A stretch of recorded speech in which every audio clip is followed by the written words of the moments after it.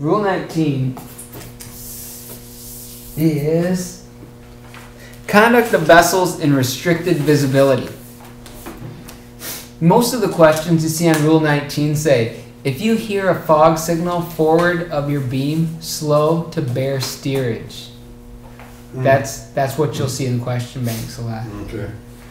So subpart 3, conduct of vessels in restricted visibility. Rule 19, conduct of vessels in restricted visibility. This rule applies to vessels not in sight of one another when navigating in or near an area of restricted visibility. Every vessel shall proceed at a safe speed adapted to the prevailing circumstances and conditions of restricted visibility. A power-driven vessel shall have her engines ready for immediate maneuver. Every vessel shall have due regard to the prevailing circumstances and conditions of restricted visibility when complying with rules 4 through 10. A vessel which detects by radar alone the presence of another vessel shall determine if a close quarter situation is developing or if risk of collision exists.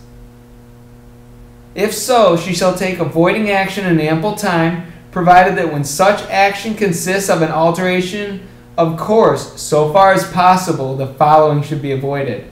An alteration of course to port for a vessel forward of the beam, other than for a vessel being overtaken, and an alteration of course toward a vessel abeam or abaft the beam. Except where it's been determined that risk of collision does not exist, every vessel which hears apparently forward of her beam the fog signal of another vessel, or which cannot avoid a close quarter situation with another vessel forward of her beam, shall reduce her speed to the minimum at which she can be kept on course. She shall, if necessary, take all her way off and, in any event, navigate with extreme caution until danger of collision is over. So you're out in the fog and you hear a fog signal forward of your beam. You need to slow down. Okay. How about if you're not sure? It's forward of the beam. You assume it is forward? Yeah. Assume there's danger of collision and slow down. So you assume the risk is there. Mm-hmm. And if they're at anchor or ground, you're going to hear sound signals at every 1 minute. Mm-hmm. If they are underway, you're going to hear your 1 prolonged and 2 short, right? Every 5 minutes. 4 sail plus supper. So you're going to get your 1 prolonged and 2 short, restricted in fishing, whether underway or at anchor. Power-driven vessel, 1 prolonged is underway making way, 2 prolonged is underway not making. Right? You're tugging your toe. 1 prolonged 2 short followed by 1 prolonged 3 short. A pilot may make an identity signal consisting of 4 short blasts. I am your pilot. Good. These are vessels underway in restricted visibility. Okay.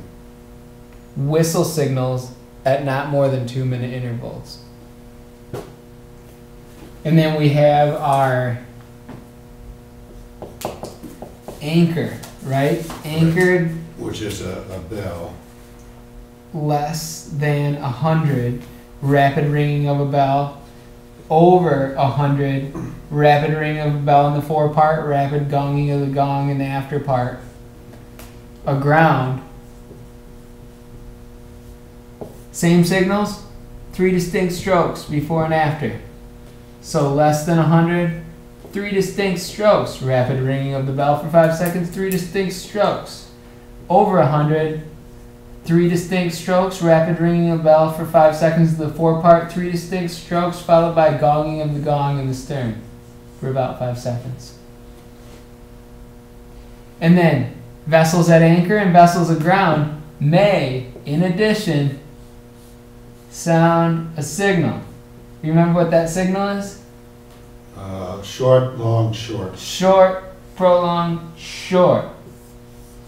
To warn of their position and risk of danger. Good. So you might see a question that says, vessels at anchor may sound a whistle signal consisting of 3 blasts in succession, namely one short, one prolonged, one short.